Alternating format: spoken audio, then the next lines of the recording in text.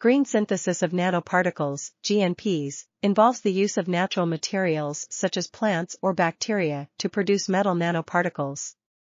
This process can be used to create more environmentally friendly products, as well as to discover new applications for existing products. GNPs are often found to contain compounds derived from the original source material, such as sugars, secondary metabolites, and proteins.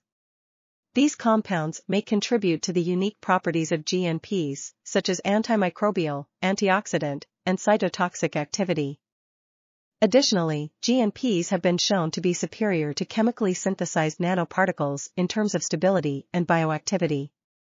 Further research is needed to understand how these compounds affect the physical and chemical properties of GNPs, as well as to compare the performance of GNPs with those produced through other methods. This article was authored by Gregory, Marslin, Karthik, Siram, Qaisar, Maqbool, and others. We are RTCLTV, links in the description below.